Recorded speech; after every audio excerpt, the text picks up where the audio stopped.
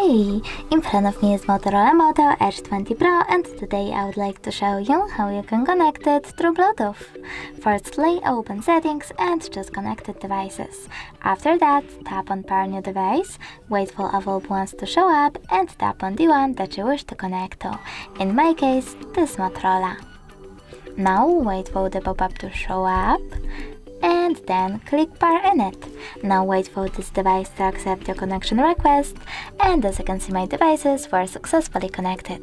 You can always disconnect them though by clicking on this little icon next to the chosen device, tapping on Forget, and selecting Forget Device in this pop-up. Thanks so much for watching. If you enjoyed this video, smash that like button, comment and subscribe. Bye!